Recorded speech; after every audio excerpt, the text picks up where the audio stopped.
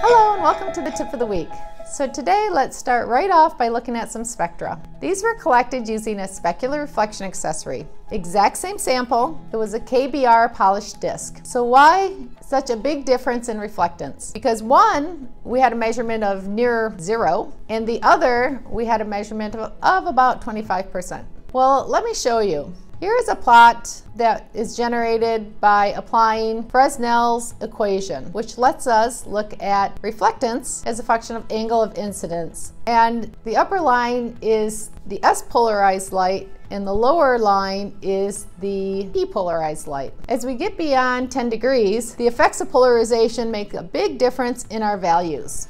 So in the case of my spectra, I collected near 60 degrees, which is close to the Brewster's angle at about 55 degrees. My values are very small for P-polarization, yet much higher when I made that measurement using S-polarization. So if you're interested in investigating some of these reflectance values of your sample as a function of S or P polarization, the Vmax is an excellent accessory for this. And if you're interested in avoiding these polarization effects, you're going to want to measure down in that near normal range, and I would suggest the 10 spec.